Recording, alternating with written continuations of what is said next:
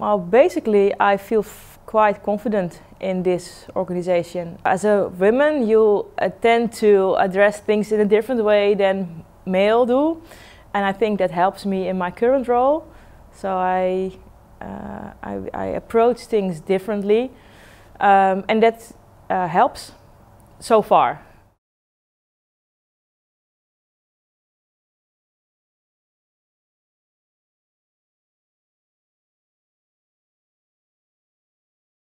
If I look at warehouse or my team, I have, I think, 20 nationalities working, especially in warehouse. And if you look at the Amsterdam area, it totally reflects what we have here. Absolutely, it's a very, it's a mixed culture.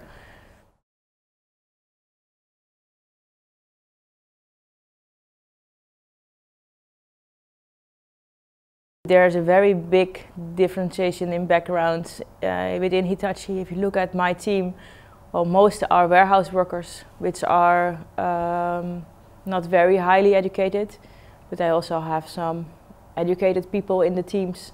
Basically in purchasing, there are some people with the degrees, college degrees. What does that bring? Well, it helps generating ideas. For theoretic part, for the persons having ideas or having the degrees, and then it is discussed with the workforce, and people from practical backgrounds make the idea workable. And I try to involve people also in that process. So for instance, in warehouse it would be in packaging styles. So we can think of a very nice returnable packaging, but it has to work as well. So people can give their ideas and opinions and try to make it workable for Hitachi.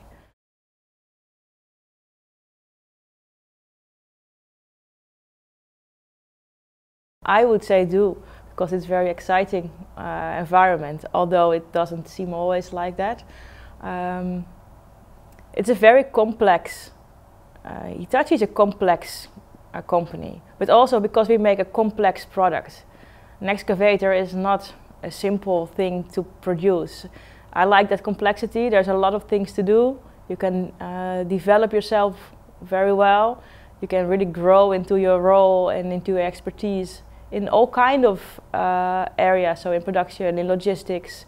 We have a very good mixture between old and young people.